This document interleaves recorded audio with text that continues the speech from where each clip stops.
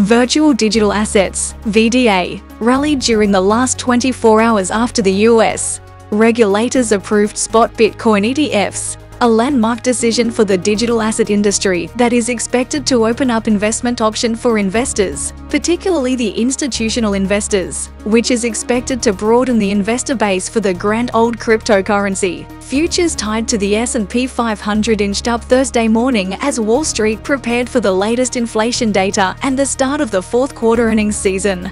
S&P 500 futures added 0.16%, while Nasdaq 100 futures advanced 0.3%. Dow Jones Industrial Average futures gained 47 points, or 0.12%. The global crypto market cap is $1.075 Tesla, a 2.21% increase over the last day. Bitcoin's dominance is currently 51.31%, a decrease of 1.40% over the day. BTC was trading at $45,679, up 1% in the last 24 hours. ETH was trading at $2,580, up 8% in a similar time span.